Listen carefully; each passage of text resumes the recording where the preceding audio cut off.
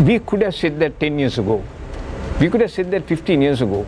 Today the world is so advanced, the technology is so advanced. We can predict, surely. We can ask the meteorology department, can't you predict, okay, this is an island, this is a tropical island. We can predict, we predict the storms that come. We are saying that tomorrow there will be a storm is coming there, we can see those swirls coming around. Why is it that? What is preventing us but from within a day, Professor Abdullah, can you plan out an agriculture industry as a whole within a span of a couple of days? It has to be done months in advance, yes. Isn't it? Yeah, we can.